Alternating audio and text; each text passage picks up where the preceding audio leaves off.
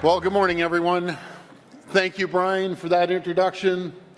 Before I begin, I want to offer my thoughts and prayers to the family and friends of Mayor Miles Murdoch, who passed away last week after a brave battle with cancer, and it's a terrible loss. My thoughts and prayers are with his loved ones and the entire community of Goderich during this difficult time. I want to acknowledge Lieutenant Governor Elizabeth Doddswell. I want to thank her for serving our province for the last 9 years. She's been an incredible leader, and I will miss her tremendously in her role. Thank you, Your Honor.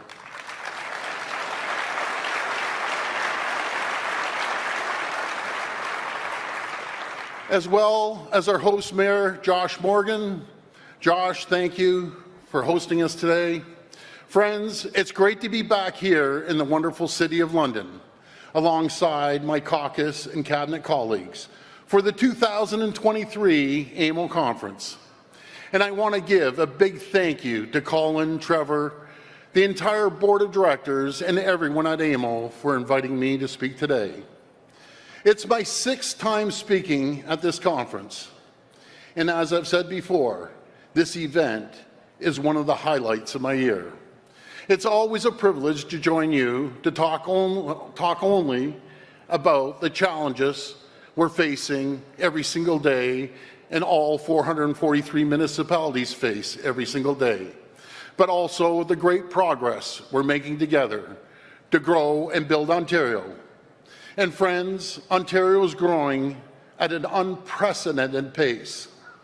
Last year alone, our population grew by more than 500,000 people. At this rate, Ontario will add, at minimum, 5 million more people in the next 10 years. That's like adding 2 new cities nearly the size of Toronto in a decade. Ontario is now the fastest growing jurisdiction in all of North America, bar none. We're growing faster than both Texas and Florida, the 2 fastest growing states south of the border.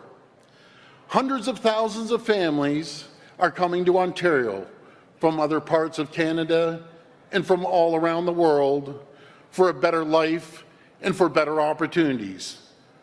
Because there's no better place in the world to call home, to start a business, to start a family than here in Ontario.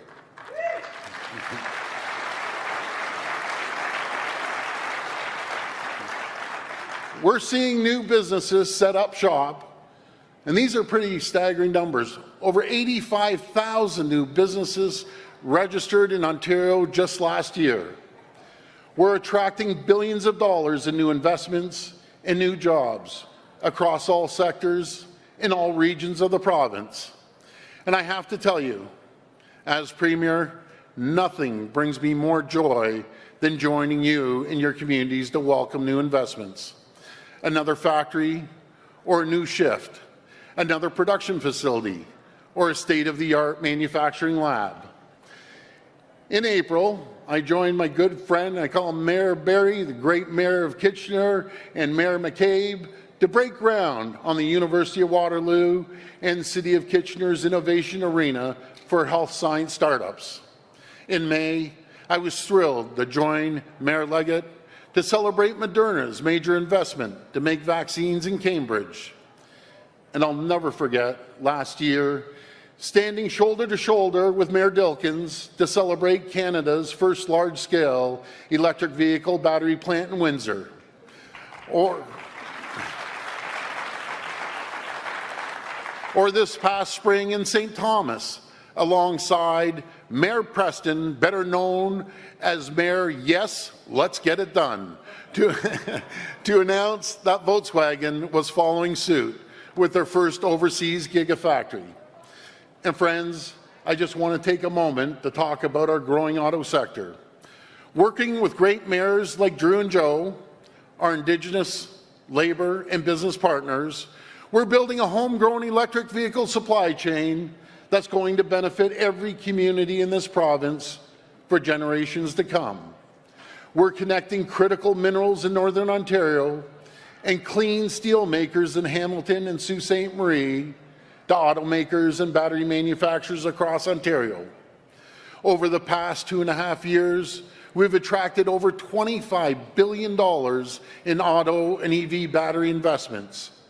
And today, Ontario is the only jurisdiction, not only in North America, but the entire world, where the world's 6 largest automakers have set up shop. And thanks to each and every one of you. These investments, they're spurring further growth across all regions of the province and across our manufacturing sectors. In fact, last month alone, Ontario added more than 7,800 manufacturing jobs to our economy. That's more new manufacturing jobs than all 50 U.S. states combined. Ontario's manufacturing sector now employs over 820,000 people, the highest it's been in decades. That's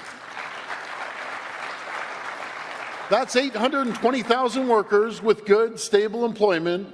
That's 820,000 workers who are proud of what they're making right here in Ontario.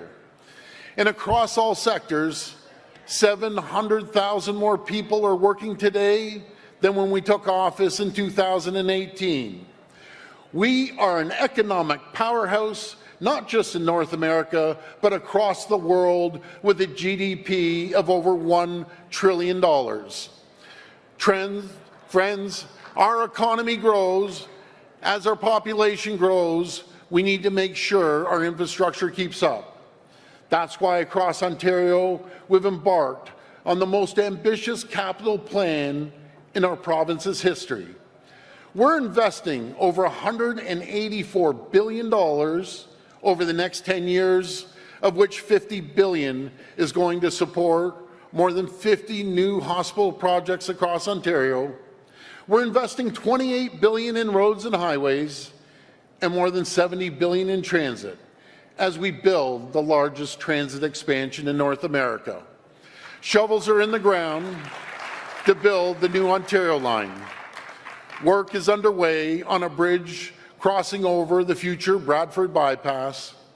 We're building the new Highway 413 stretching across Halton, Peel, and York regions. In Windsor, we're widening and expanding Highway 3 from 2 to 4 lanes between Essex and Leamington, and building a new interchange to connect Highway 401 to Lausanne Parkway. And we're finally building Highway 7 between Kitchener and Guelph. We've purchased 3 new train sets as part of our plan to bring back the Northlander, connecting Timmins and Cochrane with Toronto. And we recently approved the terms of reference for the First Nations-led environmental assessment to finally build all-season roads to the Ring of Fire.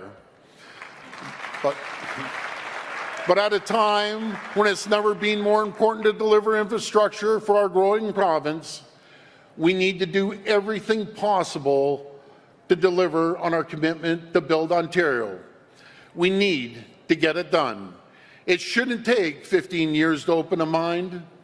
It shouldn't take decades to build roads to the Ring of Fire. It shouldn't take years to get approval to build homes for growing communities. Together, we have to ensure that Ontario is a place where our shared potential is limited only by the scale of our ambitions. Together, we have to ensure that Ontario is a place where we can do and build big things. Of course, we can't talk about building without talking about homes. As everyone in this room knows, we're in the midst of a housing crisis the likes of which we've never seen. I hear it everywhere I go. People are struggling with affordability, with the rising cost of buying a home, with high rents. This struggle is being felt most by young people and newcomers who are priced out of the dream of home ownership. This is status quo we can't accept. That's why it's so important that we work together to build at minimum 1.5 million homes by 2031. Failing to act would worsen the housing supply affordability crisis. Failing to act would hurt everyone in Ontario by driving up the cost of goods and services and by hampering new job creation and investments. Failing to act would threaten to erode Canadians' unwavering support for immigration at a time when our economic success depends on welcoming skilled newcomers to fill critical labour gaps. As Canada and Ontario welcome more people, we need to build more homes of all types. To do so, our government is the first in decades to have a real plan to build more homes. Our Housing Supply Action Plan has set ambitious targets for growing cities and municipalities. It has cut costly red tape while reducing municipal fees and taxes on purpose-built rentals, as well as affordable and attainable housing. Through our transit-oriented communities, we're planning for density right next to transit. We're unlocking lands to build more than 150 homes and residents for 150,000 people. That's the same as adding a city the size of Guelph or Milton or St. Catharines. And after decades of stagnation, we're starting to see results. Against challenging headwinds like higher inflation rates and labour shortages, in 2021 and 2022, we had the most housing starts in over 30 years. This is positive momentum and a step in the right direction. But as our province grows at an incredible speed, we need to do more. And friends, we're doing more. When it comes to building more homes, we need to work together. The federal government, the provincial government, and municipal governments all have a role to play.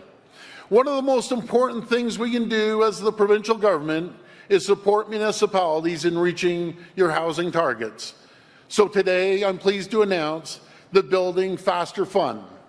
This new fund is an incentive program that supports municipalities to build more homes. It's a 3-year, $1.2 billion program that will reward municipalities for reaching annual housing targets. These targets will be ambitious but realistic. For the first year of the program in 2023, we want to achieve at least 110,000 new housing starts. It would be the first time in over 3 decades that Ontario surpassed the 100,000 threshold. From there, we'll ramp up over time until we're on track to build at least 1.5 million homes.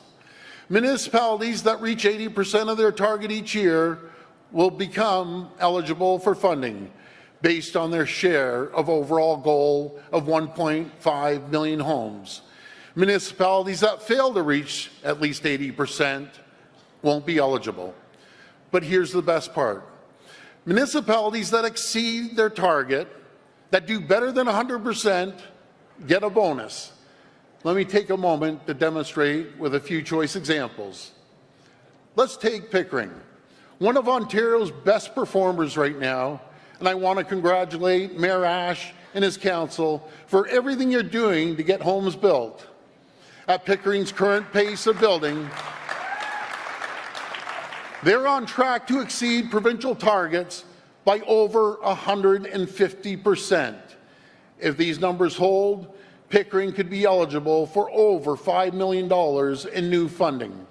Or let's take Vaughan, another top performer right now, and congratulations to Mayor Del Duca and his council as well. At Vaughan's current pace of building homes, they're on track to exceed provincial targets by a whopping 140%. Again, if these numbers hold, Vaughan will be eligible for $17 million in new funding.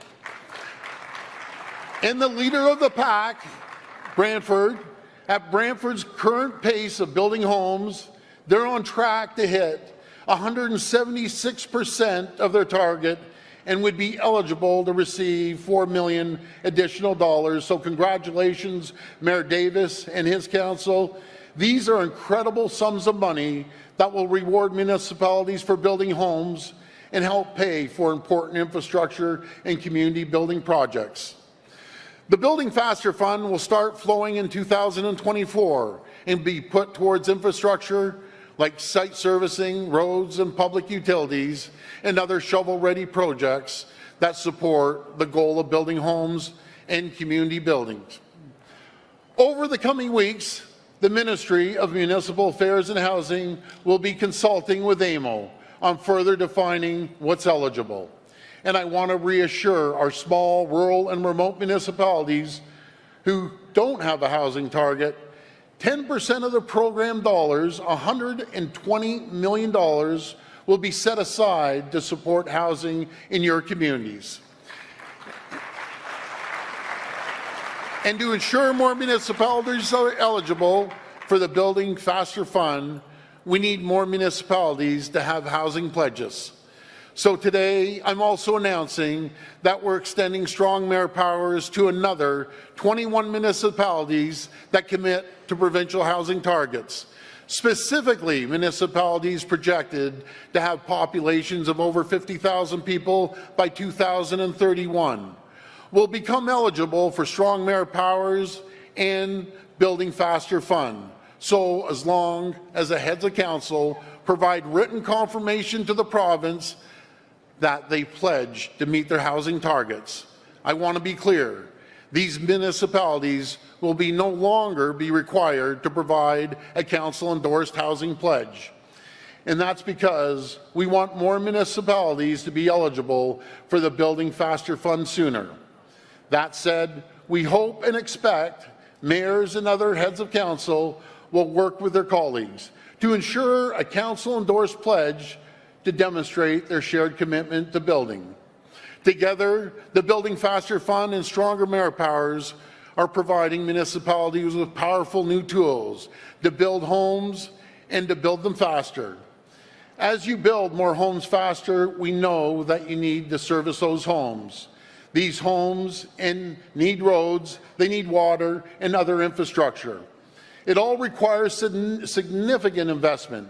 That's why our government, led by Minister Surma, has for months been urging the federal government to renew and expand the Investing in Canada Infrastructure program. While we remain hopeful they will follow through on recent commitments for new funding this fall, Ontario is preparing to move forward with our own program to provide more support to municipalities, and that is coming very soon.